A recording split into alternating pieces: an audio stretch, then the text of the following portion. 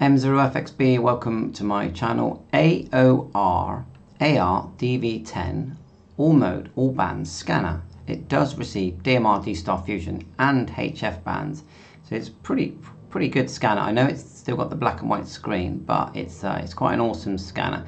So I thought I'd just spend a few minutes here going through the buttons. I've not got this scanner, I'm just learning the buttons, and so when I do get it, I will be familiar.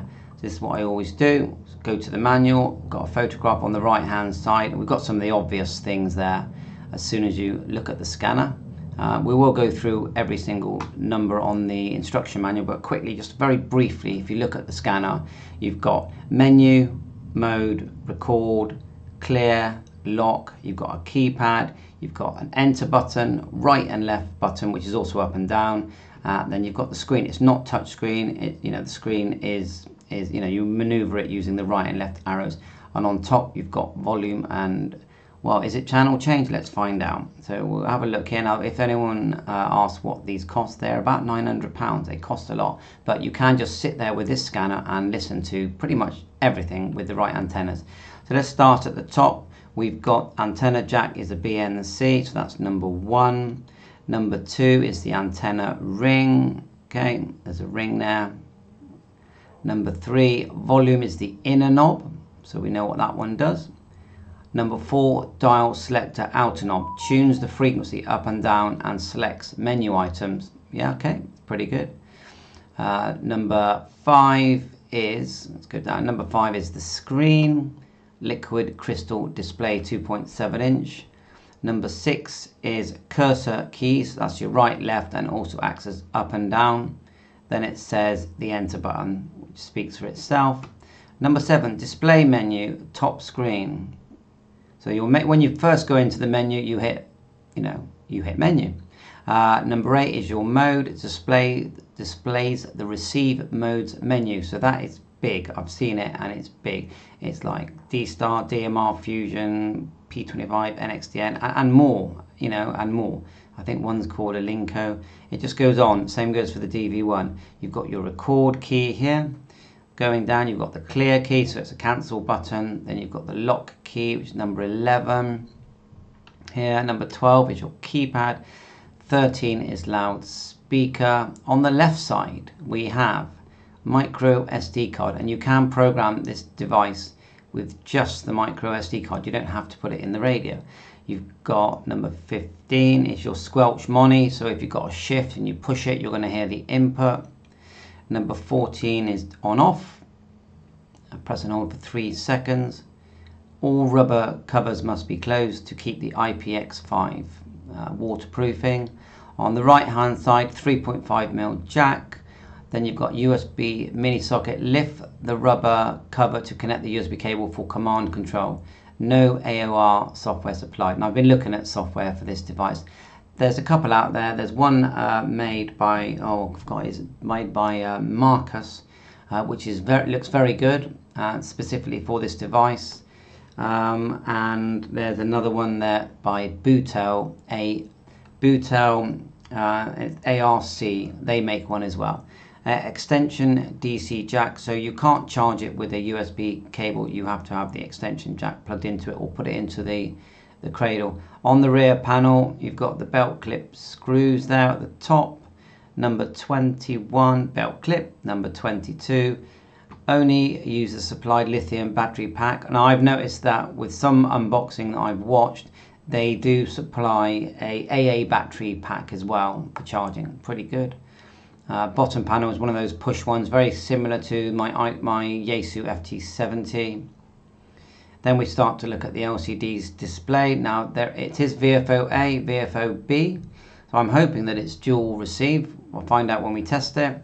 And once you're on that screen, so if you click the clear and just go back to the main screen, you can go right and left to go A and B. So VFO-A, VFO-B, lots of information on the screen. Record, battery, time, step by the looks of it. Mode is here is Yaesu, but it makes sense most of the time just to select auto, and you'll be able to sit there and listen to all your hotspots, repeaters, regardless of the mode, with one device. And I don't think there's any other device scanner that does this apart from the DV1. start to look at the icons. And so we've got lock, remote control status. Okay, so you can remote it. I think that means you can control it from outside your home with the right software. Recording, battery status, then VFO, memory, scan and search.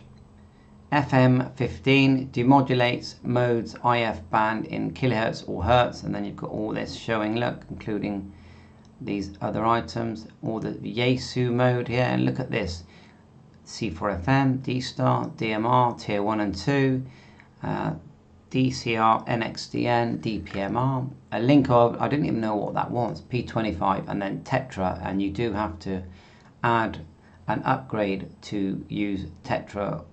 I believe, I think the device with the new firmware is enabled Tetra, but I think there's extra activation. There is that auto detection of digital modes, and I've been told that the way Tetra works, it's like DMR, where you have DMR split into 2 time slots, isn't it? So the channel is cut in half. Well, Tetra is like it's cut in 4 pieces. That's what someone told me. Okay, I don't know. Frequency step you can adjust. VFO, so VFO A received frequency in megahertz. The current received VFO is shown on the upper line. Okay, so I'm still not sure if it's dual receive. For memory channel readout, just going down through here very quickly. Upper side, lower side, memories, search. Remember, I've never used this device. Busy, so that's your squelch. That's your S meter, which we can see on the right hand side, quite basic looking. Micro SD card. Card ready. So if you can see the card on the screen, it means the card is ready. And what we've got here, noise squelch, frequency step, level squelch, offset frequency. We've seen all the little characters you'll see on the screen here, AGC. Details of incoming signal information comes through. Well, that's interesting. Repeater 1, repeater 2. Is that all the D-star information? A and B. I'm just scanning now, because you know, you'll be here all day. There's your battery being removed. That's your, you can either plug it into the cradle, which does come with the device, or straight into the radio. Read all the safety stuff. There's your alkaline thing, BT10. Tells you how to do that. I do believe it comes with the cigarette lighter as well, adapter. I think that's in the box. Antenna. As far as I can see, you get 2 antennas, an extendable one and the one that screws into the BNC one. VFO mode. Let's have a look here. VFO A, VFO B, and VFO Z. Now I've noticed that they do this with the DV1, where you have 3 VFOs. So the AOR-DR-DV10 has 3 VFOs. I didn't know that, so it is the same as the DV1. Each VFO has independent receive frequency demodulation mode, frequency step, each settings. However, only 1 VFO can be selected and received at a time. So it's single receive. So you could set up, say, 3. It looks like it only shows 2. Yeah, I'm not sure. But you could say you set up 3. One's DMR, one's D-Star, and one's Fusion. It looks to me like you're only ever going to hear 1, but the chances are that not always are all 3 going to be active. So that's still a very useful feature. And I'm not sure how to access VFO Z. So it says to select VFO A, press menu and enter twice. To select VFO B, press menu and enter, and you use the right arrow to select VFO B, then press enter. To select VFO Z, use the right arrow to select VFO Z and then press enter. So I'm curious to know what that looks like on the screen. So does B change to a Z? You can type in the frequency in VFO mode to select VFO mode, and then you can directly enter the frequency in megahertz with the keypad and validate by pressing entry and ENT. Turning the dial or select a knob. That's another way of changing the frequency. Enter the keys, fast tuning method. That's good. Receive mode select. Now I've seen this menu. Once you go into mode, D-Star, Yaesu DMR, and then the other items that we listed earlier, quite a few. Trying to think of another device that does this, and I cannot think of one apart from the DV1. Just scrolling down, so we are getting there. So as all, I mean, modern ham radios, scanner receivers, they are packed with function. So you've got your basic menu there, you're scrolling down, look, as you go VFO, edit, you're scrolling down with all these different items. Squelch type, offset, record, CTCSS, VFO parameters, tuning steps, important for scanning. There's your tuning steps, shown there as well. I highly actually, this is quite a good manual actually. I'm not finding it super recording. You can decide how you, in what mode you record, whether it's audio or a file. Start and stop. You need the SD card by the looks of it. Start, stop. How to skip blanks. Okay. So you can skip empty files, I guess, that have been recorded for the audio. Probably you can play this back on your PC, I would say, using the right software. The receiver cannot format SD cards, so you have to do that, and it says it here, the sdcard.org downloads formatter, so they've got a link there for you. Memory channel and scan operations, 2,000 memory channels divided into 40 banks of 50, common with scanners. Save a frequency to a memory channel, yeah, can be done. We will actually do that with the radio. Scrolling down, so frequency mode, IFBW, IF bandwidth. Rotate the selector knob to toggle frequency pass on off. Protect, I saw this one. If you turn protect on, I believe you can't change the memory settings. Squelch type, DCS code, AGC offset. Scan a memory bank to scan, and it tells you how there. Copy a scanned channel to VFO. That's good, yeah, it's going to be needed. To switch to memory channel browser during scan. Yeah. Scan pass. The scan pass function may be marked as a memory channel to be ignored during scan. This is useful to temporarily disable memory channels. So this is like an avoid. They have this on Unidom. So if it keeps stopping on a certain channel, you can select pass and it will avoid it. Browse memory banks. There is free editing software that comes with this device, and it works from a browser. It's not really, I wouldn't call it software, it's actually a browser. I do have a link to it. I've got a massive long list of links here, but I will show you it because it's quite good and you will be using it. So let's see if it'll open in a new tab. Open a new tab. There it is there. And you open files or new file there, look. And DV1, DV10, and there's the nice thing is there's an instruction here. So read through this. I've been using it, and as far as I can see, it's taking a while to load, but as far as I can see, we'll come back to that when it's loaded. As far as I can see, it's easy to load a load of files from Radio Reference UK, etc.